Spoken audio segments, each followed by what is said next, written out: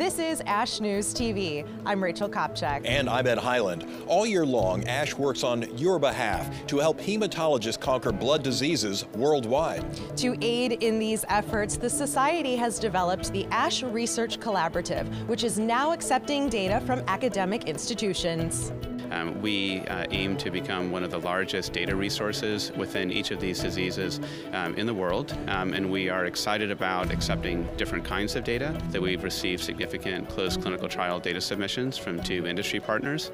We've recently received 2 multiple myeloma closed clinical trial data sets from Amgen, and we have received a large sickle cell disease registry from Novartis. And so this is just evidence that we have a lot of engagement. We're very proud of these 2 partners, but we know that many more will be coming. In his State of the Society address, ASH President Roy Silverstein discussed the growth of ASH's global brand through the introduction of programs that help researchers and clinicians in their offices, labs, classrooms, and communities. One such researcher is Amit Nathwani, who delivered this year's Ham Wasserman Lecture. His talk covered recent breakthroughs in hemophilia gene therapy and how these advances are changing the lives of patients with inherited bleeding disorders.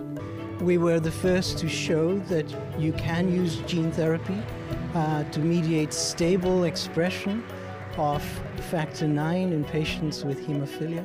This leads to a long-term, potentially curative therapy for these patients who, as a result of the gene therapy, have complete amelioration of their bleeding phenotype and are able to go back to a normal life.